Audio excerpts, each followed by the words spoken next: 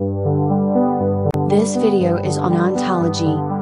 What is political ontology? It deals with how things, events, objects, and processes are in reality. The term ontology, or ontologia, was coined in 1613, by two philosophers, Rudolf Goclenius, and Jacob Lorhard.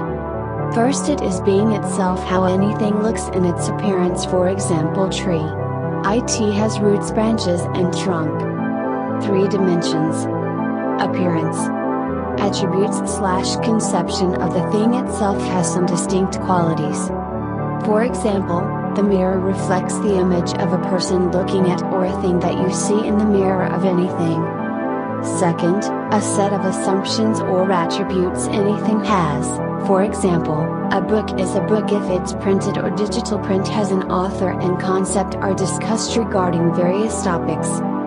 Norman Blakey's define ontology, which refers to the claims or assumptions that a particular approach to social, or, by extension, political, inquiry makes about the nature of social, or political, reality, claims about what exists, what it looks like, what units make it up and how these units interact with one another. Thinkers of political ontology address the following questions. What is the nature of the social and political reality to be investigated? What kind of knowledge political analysts acquire through describing any political reality? There are 2 approaches. Ontology structuralists. Ontology post-structuralists.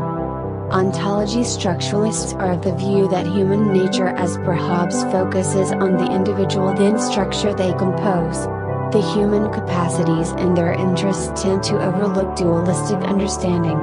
For example, in classical sovereignty, sovereign has absolute power in its territory. Ontology post-structuralist.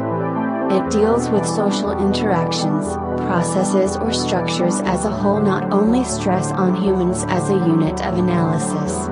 It is multifaceted and has layers of social interactions, systems, and institutions. For example, globalization considers society as global, not restricted within state boundaries. The final thought. The crux of political ontology based on 2 elements that are human nature and structures in the form of institutions to manage their political interactions. It addresses the question of how political realities are in its nature.